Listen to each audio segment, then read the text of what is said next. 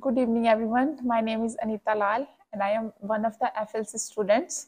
I have recently passed my OET exam, and I am here to share my OET journey with you people. First of all, I'm thankful to God Almighty who answered my prayers, and I'm too grateful to my parents and my teachers, Sir Charlie, Miss Aruj, and Sir Cass as well. First of all, I want to let you people know that I was referred by one of my friends to the Future Learning Center last year, and now I'm too glad to be a part of this institute. I can say that this institute, if you people are struggling with OET exam, you can come and join Future Learning Center. Their schedules are so flexible as you people can manage with your duties, and they conduct mock tests twice in a week.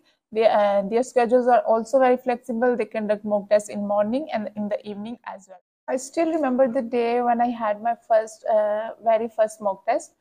I got 11 marks in listening and 18 marks in reading. And I was so depressed by these marks. I was just like, I can't do this, I can't do this. But then I went to Sir Charlie's, he helped me a lot. He provided me with the tips and strategies to crack the exam, how to crack the exam, and how to go through the exam.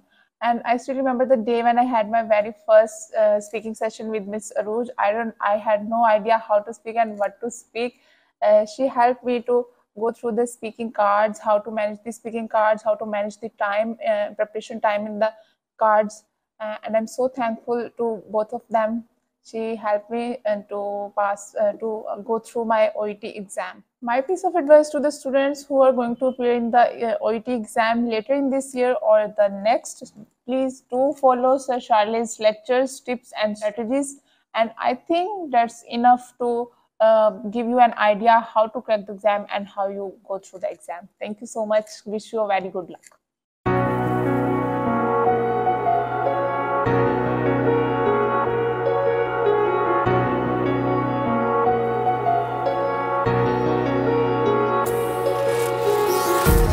Empty hearts and neon lights, they're playing with my mind.